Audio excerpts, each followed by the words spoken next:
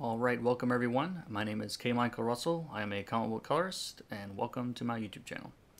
So the video today is going to be different from what I've done the last few. This is my first time trying my new setup with the iPad and a new camera that I have, so we're getting really high tech here. So this is, you guys are seeing this is actually a screen capture from my iPad. I'm capturing that on my desktop with a program called PowerSoft.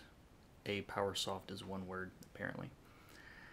And so we've got that, and I also have the new camera here, which I'm really not going to use this much. There's a couple things I want to show you guys that are some gestures and things you can do. And so we've got that if I need it. So this is the cover for, this is a variant cover for Postal number 24.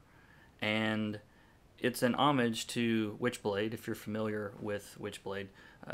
There was an old Witchblade cover back in the 90s, and then it was homaged again by a different Top Cow book later, and we're homaging it. Homaging, is that a word? We're doing another one for Postal number 24.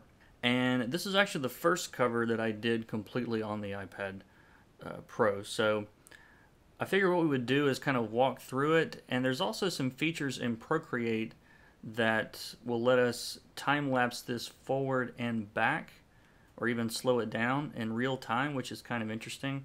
So I thought we would take a look at that. I don't think I've actually seen that on the tutorial, so we'll see if we can figure that out.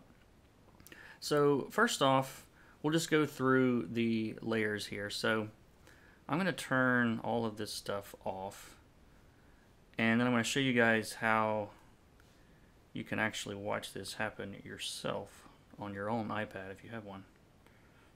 Alright, so let's get rid of all of this stuff. Where are the inks? Right there. To start off with, we just have the inked pages here, and there's some fire that Isaac, the artist, drew this, actually did, and I did some blur effects to make it look a little bit less digital, but that's actually mostly him there. We got our flats. This was all done on a pretty tight deadline, so Isaac actually did these flats themselves, and the base colors were correct because he knows this character. He's only drawn her a couple of 100 times probably. So the first thing I did with this particular image was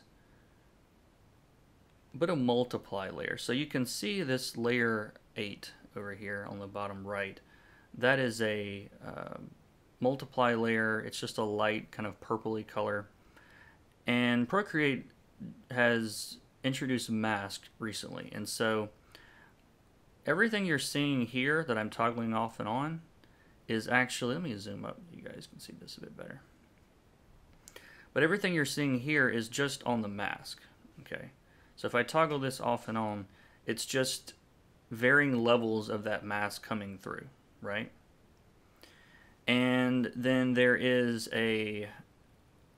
another layer. This is in hard light mode. That was a really bright yellow, and again I colored on the mask on that so you can see all the little areas there. Here we go, you can see that better.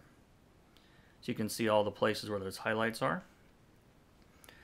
And that was just a hair layer that was there in the inks. Just changed the color of those little wispy hairs on the end there. We've got this kind of rim light around the back. Pretty straightforward. And then at the bottom, you guys can see I've got this kind of a bluish shadow going across the bottom of the screen. Whoops, the right one. And just to help frame, you know, the character's face there. More glowy stuff. I did realize there wasn't quite enough, so we did more of that. More glowy stuff on top of that. And then the signature down there at the bottom. You guys can see that. So there's really, when you break it down into the number of colors used in this image, there's really only a handful of colors, because let's turn all the rest of this on. There was also you see that red in her hair? Because I was thinking, you know, if the fire is behind her, then you'd actually see that through her hair. So I've got that, just a red, it's just straight red on overlay basically. So that's kind of a quick run through on the layers. So I'm going to show you guys something else that Procreate has built in. I'm going to leave this zoomed up a bit just so you guys can see this better. So when you hit the little wrench symbol for the settings up there at the top left, there's a time-lapse replay.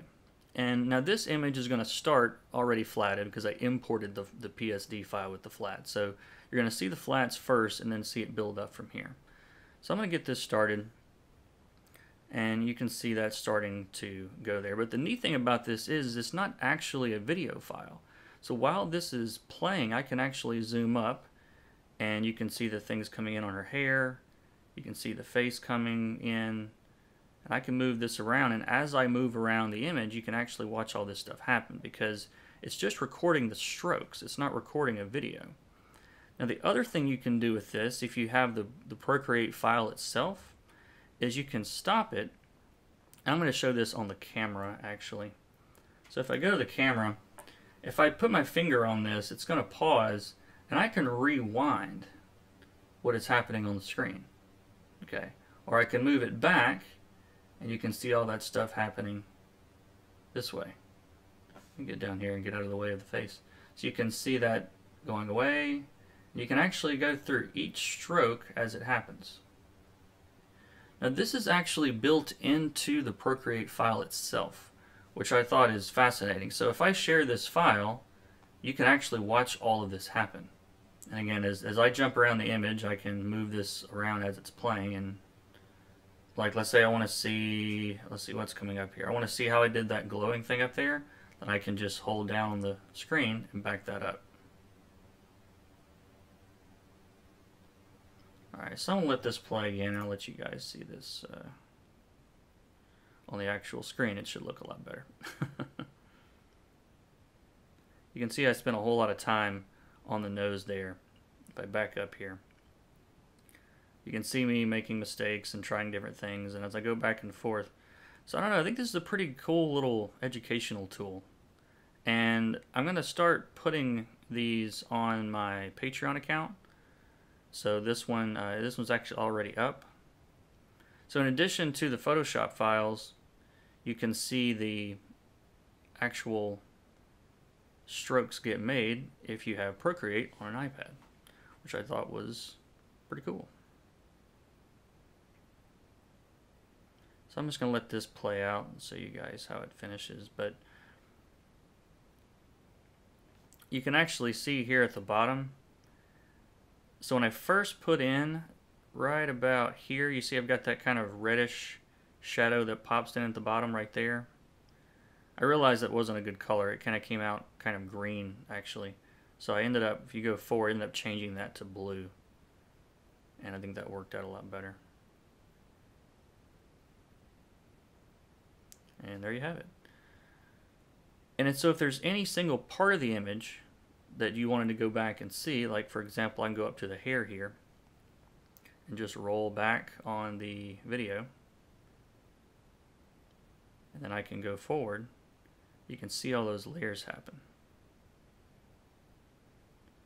And of course you can always just go back to the original and toggle the layers as well to see what's going on there. So overall, I was really happy with how this page came out. It's probably my favorite color that we've done. I did it in, the other thing that surprised me about it is when I went to check, if you go to canvas information up here in the actions, there's canvas information. You guys can actually see how long the video is, how long it took. Now, it's tracking time that I've played around on this since, but when I first opened up this file, or finished this file, I'd only spent 53 minutes, I think, on this particular image. But you've got your video file size, the number of layers used, the strokes made, 1,700 strokes were made. Image file, like I said, dimensions, all this stuff, and track time. And like I said, that track time is actually gone up since I played around this with some more in the app. But did the entire cover in about an hour, and I'm still just really impressed with how much control that I've got with the Apple Pencil in this, and I was really pleased with how this one turned out. So I realized this one has been kind of a different video than what you guys normally see. But if you have questions, feel free to use the comments section for that. And if you want to dig into this file, like I said, in Procreate, if you have it, I'll also put the PSD file up on Patreon soon as well. And you won't be able to do the time-lapse stuff, obviously. That's strictly a feature of Procreate. But if you want to get in here and play around with it, be sure to check that out. And subscribe to the channel if you want to see more of this stuff. So thanks for watching. I will see you guys in the next one. Take care.